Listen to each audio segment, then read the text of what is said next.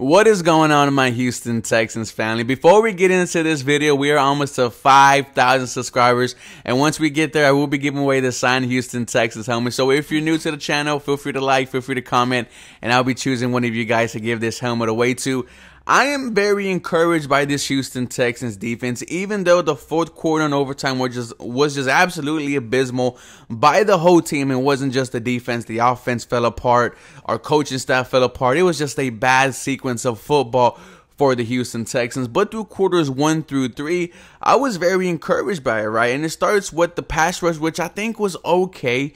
And it was led by surprise veteran Jerry Hughes. 2 sacks, the interception. He caused the false start, which kicks the Indianapolis Colts out of field goal range right before, the halftime.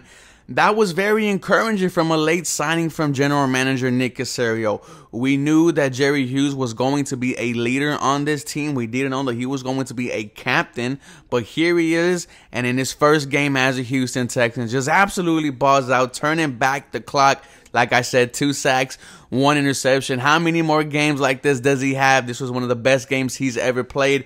Jonathan Grenard, I think, had an okay game, right? His one highlight was the N'Keal Himes tackle for loss in the goal line stance, which, was a turnover on downs, a huge play for this Houston Texans defense. That's why I was excited by this unit as a whole, because that wasn't their only, goal line stance. They had another one later on in the game where the secondary just absolutely balled out. But back to the, to the interior offensive line, I think it was very good. We saw Malik Collins, who I think had a very good start to his season. He had that huge tackle for loss on Jonathan Taylor, and I think it was the first quarter, and was just moving bodies. Roy Lopez, man, is just fantastic. I think he's just gonna blossom into something special for this Houston Texans team. Had a very solid day. Was putting some pressure on Quentin Nelson on the center. I was excited. Am excited for the future of Roy Lopez. And then we saw rookie Kurt Heinrich get, thrown in there. And he did a lot of good things. I was very, good against the run. Wasn't really being blown back and overtaken by these veteran offensive line, by the Colts, because the Colts have a very good O-line. So was excited and very encouraged by this front seven. It didn't have no Mario Addison. It didn't have no Rasheem Green. I know that from head coach Lovie Smith, he wants to keep a rotation of pass rushers, keep these guys fresh, and put consistent pressure on the QB. Today, Rasheem Green was practicing, and then hopefully Mario Addison comes pretty soon. But I liked what I liked what I saw from the front four. The linebackers, I think, were very good and very bad. The only good thing I think that they were good at is just tackling, right? They were wrapping up. They weren't missing a lot of things. When Jonathan Taylor took over, these guys had their hands full and filthy.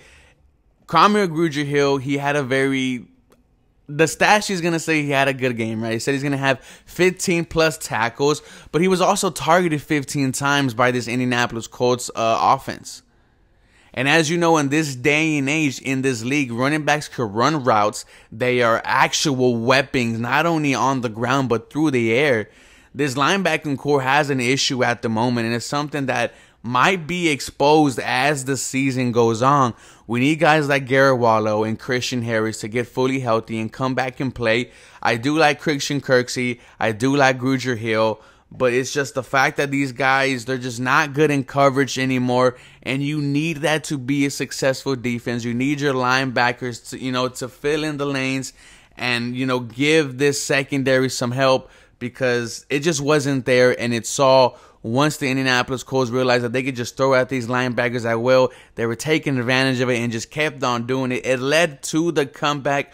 We need to see the young guys. Garrett Wallow, Christian Harris, when he gets back healthy. We need to see Neville Hewitt out there, because honestly, I was very excited for this linebacking core, and now not so much. The secondary, I think, was the bright spot of the day, because it hasn't been the bright spot for many years for this Houston Texans team.